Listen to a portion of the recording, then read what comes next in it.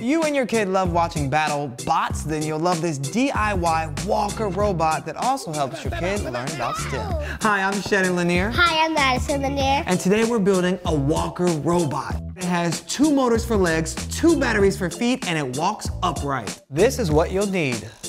Step number 1. We're going to connect these 9-volt batteries to the bottom of these motors and make sure the connections are facing forward with the smaller connector on the left. Step 2.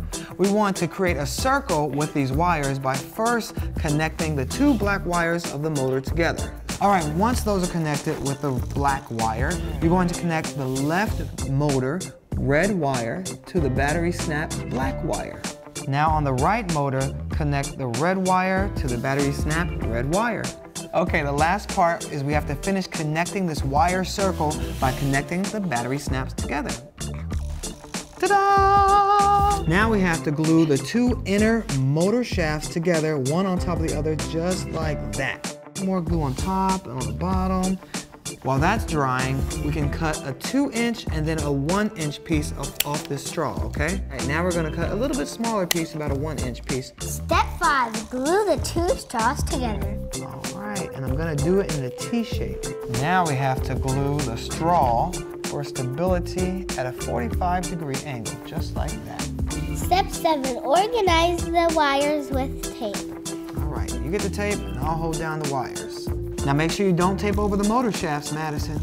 Okay, last step. What do? Decorate! Yes! Cut the bottom of a cup and decorate it. And we have this stuff. They're gonna be hair. Not all the way, just like that. Oh, looks cute already. Go One. Here, give me some of the Here, these are all the rest. Okay, let's complete our robot. Are you ready, Madison? It's time to battle. Yeah. Set, battle! Here they go. Ooh, bow. Come on, get her. How much fun was that, Madison? It was awesome. Wasn't it? It was so cool. And yeah. Guess what? The best part about this is it also teaches you about STEM learning. Well, make sure you check out BattleBots on the Science Channel and make sure you go to fatherly.com for more DIY projects just like this. Right.